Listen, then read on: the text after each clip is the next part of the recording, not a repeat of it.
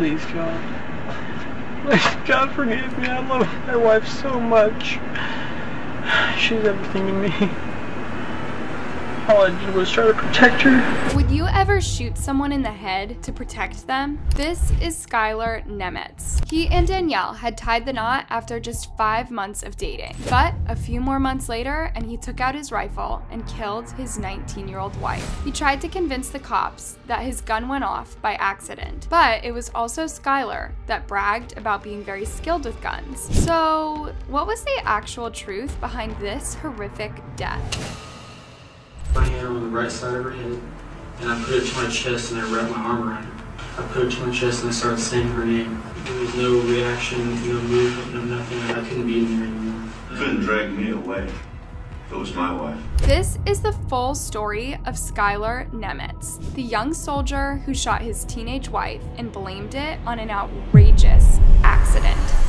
Today's story begins with a lucky girl. Tara Danielle Ripon was born 7 weeks early on January 11th, 1995. She only weighed 3 pounds. The doctors told her mother she wouldn't survive the night, but through nothing short of a miracle, Danielle pulled through, and she got healthier every day. Growing up, Danielle kept a petite figure, which stood in stark contrast with her explosive energy. Her friends at school called her a small stick of dynamite. But tragedy followed Danielle throughout her childhood. When she was only 2, her mother died of cancer. She went on to live with her grandmother, but when she was 14, she died too. So during high school, Danielle moved in with her stepfather, Michael Bolton. But Michael also had a pretty tumultuous life, so he wasn't exactly there for Danielle. By now, Danielle was an independent teenager. She loved makeup, cheerleading, and spending time with her friends. And she didn't show the drama at home. She was the type of girl, it's like you knew she had a hard home life, but you would never know it at the same time. She just didn't dwell in it. But it would show in Danielle's behavior. On the one hand, she craved a lot of attention at school, as she didn't get it at home. On the other hand, Danielle had a tendency to get very close to her boyfriends and their families almost overnight. Her coach Erin remembers every boyfriend was the one she was gonna marry. She always got very close with the families of the boyfriends that she had because they were always the most stable part of her life. But it was just that need to be loved, and for that nurturing and that attention. Soon after ending a relationship,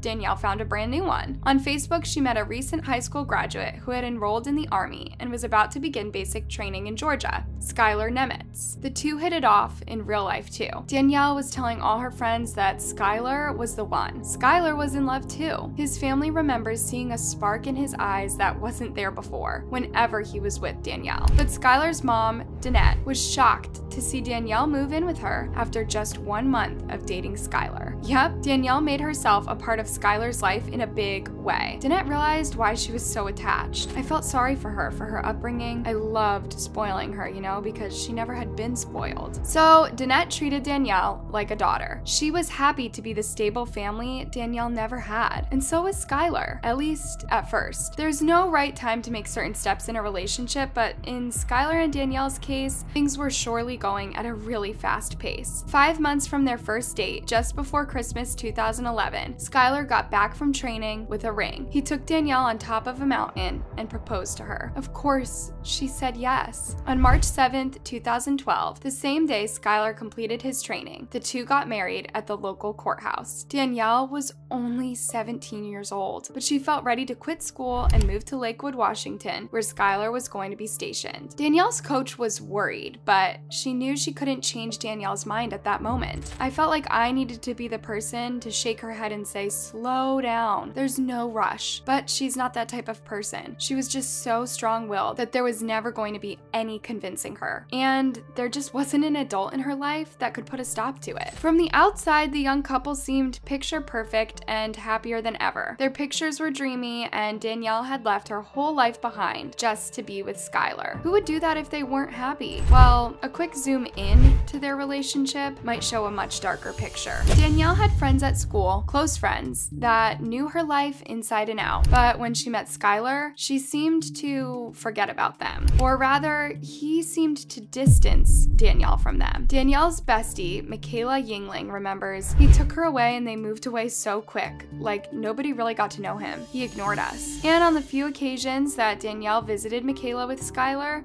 The two friends would chat a while Skylar would sit in a corner and refuse to participate in the conversation. James Peltier also noticed this strange behavior. James used to be Danielle's neighbor before she moved in with Skylar's family. He was like a father to Danielle, and he was concerned when he met Skylar that he didn't even make basic casual conversation. I think I shook his hand, and back to the car he went, and he left. At first, James decided he would not think too much about it. Perhaps Skylar was just a little socially awkward. But then Danielle told him about Skylar's anger issues. One time, Skylar grabbed her iPhone and smashed it to bits in a fit of anger. Then he rushed out to buy her a brand new phone. But this only gave him leverage over her. After all, he was the one paying for her phone, so he wanted her under his thumb at all times. When James heard about this, he sat her down. I sat her face to face and I said, I just need to know if there's any big problem, because all you have to do is tell me you don't want to be with him anymore. And I said, I can guarantee you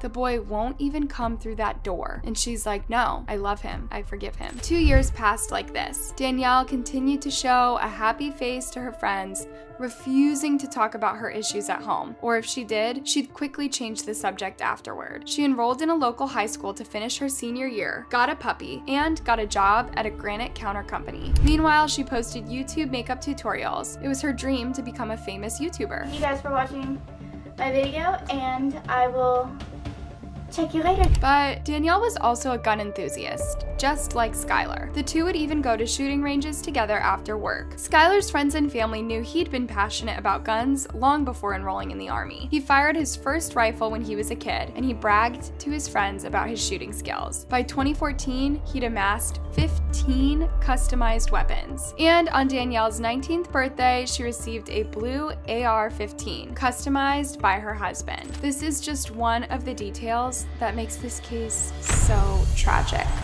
In March 2014, Danielle and Skylar celebrated 2 years since their marriage.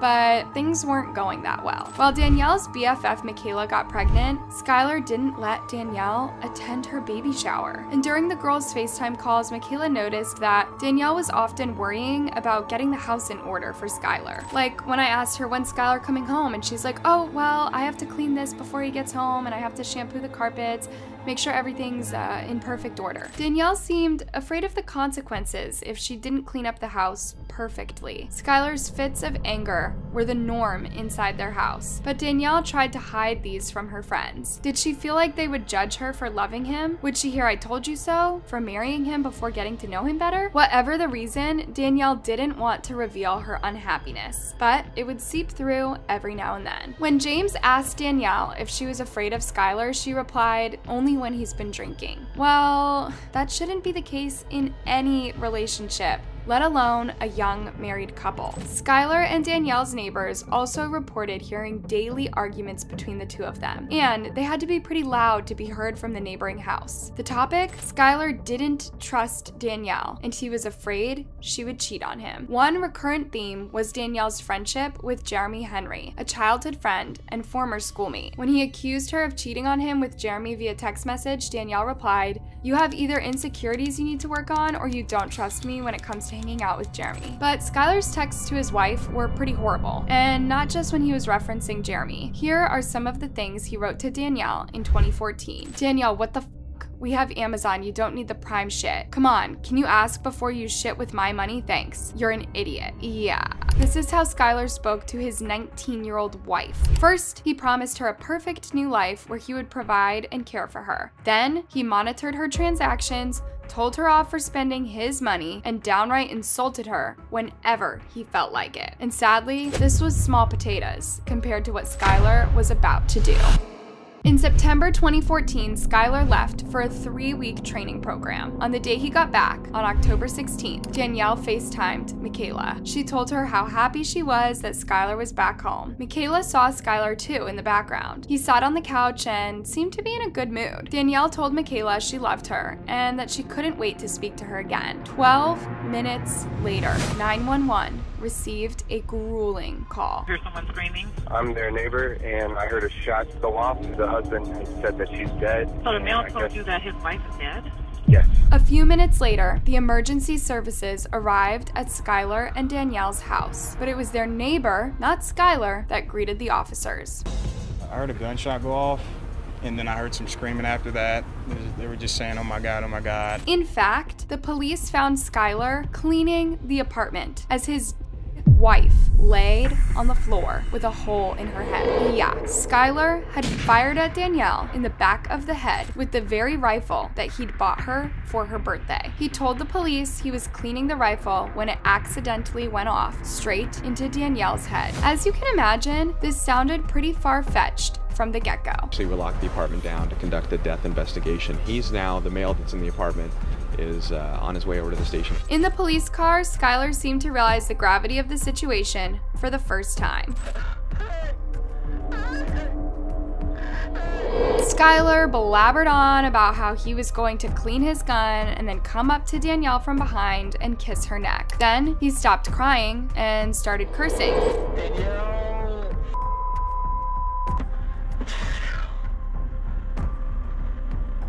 Who the does this happen to? How does this happen to people? What the What the Danielle! Even before getting to the police station, Skylar behaved in a suspicious way. First, he told his neighbors that Danielle had hurt herself. Then, when the police arrested him, he said he was cleaning his rifle, but he couldn't justify why he hadn't made the 911 call himself. Why were the neighbors more eager to save Danielle's life? Then, inside the police car, he went from one mood to another in the blink of an eye, repeatedly. And although he made several sobbing noises, when he looked at the camera, his eyes were dry. He even commented that he can't cry, even though he'd just acted like he cried. His whole 35-minute monologue on the way to the police station sounded like a prepared performance, rather than the words of a grieving husband. At the station, it didn't get any more rational. Skylar continued with his story that he simply shook his rifle while cleaning it, and it went off into Danielle's head. Yeah. So I took the rifle and I took the magazine out. And I don't know what the happened. Like, I didn't charge it, I didn't pull the trigger or anything. I hit the safety. I turned the safety from safe to semi because I was about to charge it to make sure it was clear. Even though when I gave it to her, I knew it wasn't around. So here, I think that maybe when I was gone, she might have put a round in the chamber, maybe, not knowing what she was doing. Make your wife look stupid after you've fired at her in the head. Several things didn't add up in his story, though. First of all, who cleans a rifle 1 foot away from their partner's head? Second of all, he kept changing his story. Initially, he said he'd left the rifle in the closet with the magazine far away from it. Then he said he removed the magazine as he put the rifle back in the safe. As the detectives kept asking Skylar to repeat his story, the details continued to change. The story became that Danielle asked him to put the rifle away. 30 minutes before this all happened, she took it from the closet into the office. Okay. And she said, I don't need this anymore, just put it away. Skylar's interrogation lasted 5 hours, but the detectives didn't waste much time before they told him what they thought of his bogus stories. I really have no problem Because with your that. story doesn't make sense. There's a huge fucking gap in your story. You're detailed all the way through up until the point where we had to talk to you for 2.5 hours to get you to realize that we're smarter than you think, and you shouldered a weapon because the fucking trajectory of that fucking round didn't match up. So immediately you changed the fucking story. Skylar just stood there quietly and listened to the detective say his point of view. Then he changed his story again, but this time he said it was no accident. Firing the weapon, or me pulling the trigger was not an accident. Okay, I did not know there was a round in there.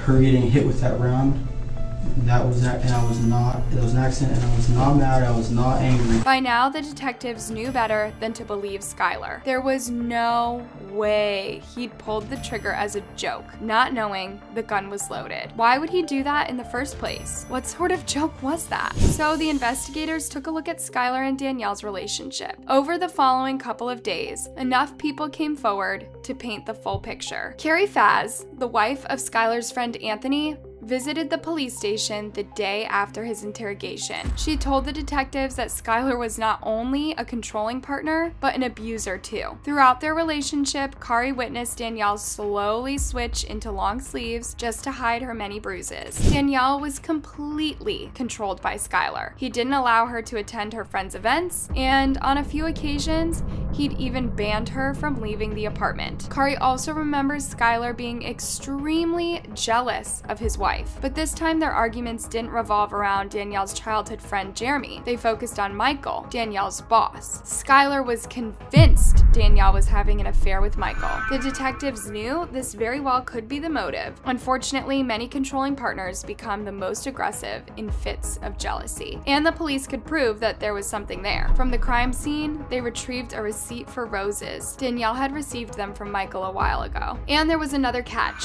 During the 3-week training, Skylar wasn't allowed to drink. So, when he was getting ready to come home, he asked Danielle to buy him 2 bottles of whiskey. When he got home, Danielle was waiting for him with the 2 bottles, but one of them had been bought by Michael. And during the 3 weeks that Skylar was away, Danielle met with her childhood friend Jeremy. She'd written to Kari about it. When she spoke to the cops, Kari said that perhaps Skylar had seen her texts about Jeremy when he had a jealous fit. The police interviewed Michael and asked him about his relationship with Danielle.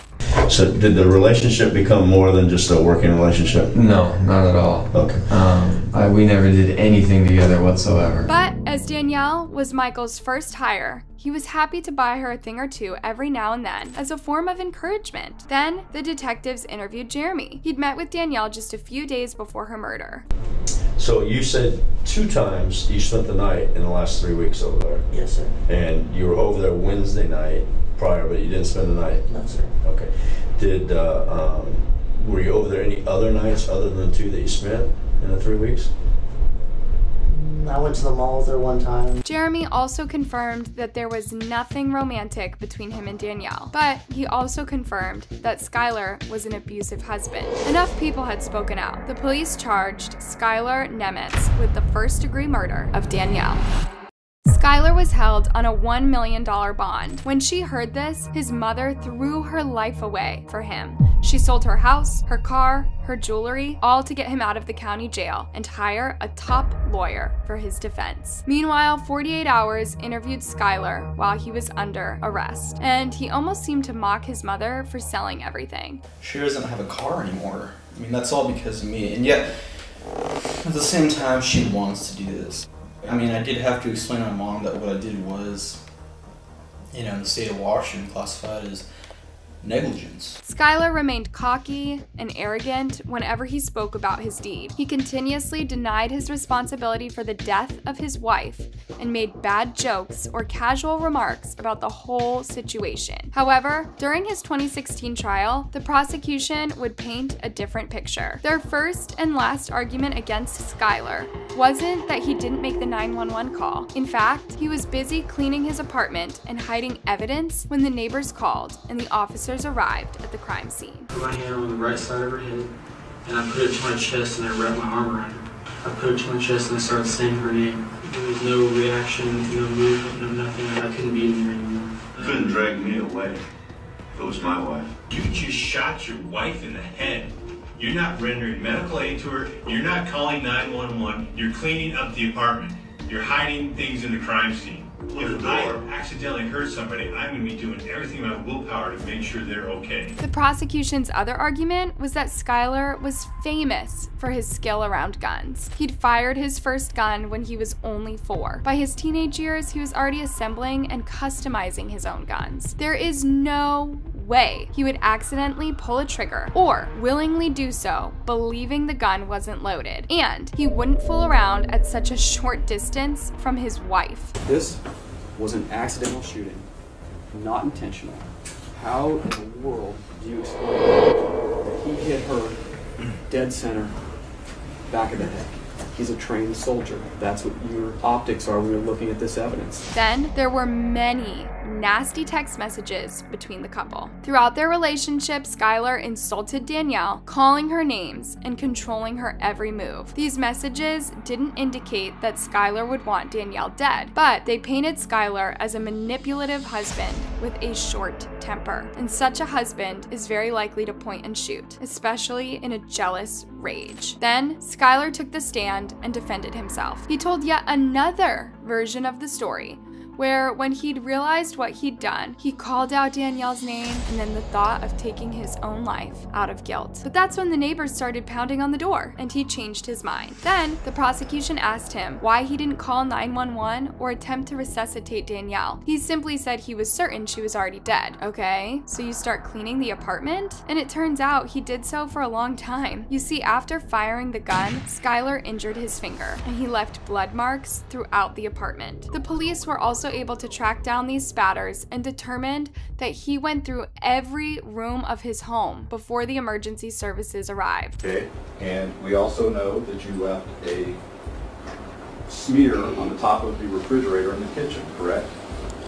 Yes, I've seen that picture. Okay, and you also left a smear by the slider, correct? Yes, I've also seen that picture. And that would positively indicate areas that you went before you ever answered the door, correct? Yes, possibly. Possibly? One particularly suspicious thing he did was flush the whiskey down the toilet. The very whiskey that might have started their last jealous argument. But as he couldn't give a straight answer to that, Skylar broke down in tears and started saying how much he loved his wife. I went up to my wife on the left side and I saw her face. And my wife wasn't there anymore. I saw the gunshot wound. Where did you see it? I saw it on the back of her head. Did you know she was dead? Yeah, I knew she was dead. Skylar's defense team also painted him as a victim of his own silly mistake. A young soldier boy traumatized by the death of his wife. They want to take a kid who's panicked and freaked out and say, look, there's your premeditated murderer. When in fact the psychological evidence and the forensic evidence and the evidence from the witnesses suggest just the opposite. There's a kid who didn't plan anything out and didn't think ahead and didn't intend to kill his wife and absolutely broke apart when that happened. Should we feel sorry that he lost his wife if he was the one that harmed her? On March 3rd, 2016, Skylar Nemetz was found guilty of manslaughter after 7 days of deliberation. He was cleared of the first-degree murder as there was no clear intention to kill beforehand. He was sentenced to 13.5 years in prison. Danielle's aunt commented, "We have to accept that justice. I'm somewhat disappointed, but I did leave this up to God, and this is what he came up with." Skylar will be free in 2029 thanks to the efforts of his defense team. But will he learn to accept the responsibility by the time he gets out? Danielle's friends and family are left with a world of pain and frustration. Danielle might never get the justice she deserves if her killer refuses to admit that he wanted her dead. Hey, thanks for watching. Remember to give this video a thumbs up and subscribe for more. See you next time and stay safe.